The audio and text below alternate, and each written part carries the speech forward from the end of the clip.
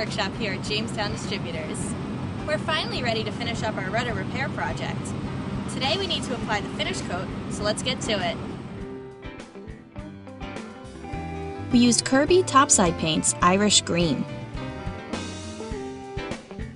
As with the primer, we used the rolling and tipping method to apply our finish coat. In between coats, we sanded with a Festool Rotex sander. Then we cleaned the rudder with Interlux Brushing Liquid 333. That concludes our Beetle Cat rudder repair project. If you missed a segment, or if you just want to review one, you can find them all on our blog at jamestowndistributors.com.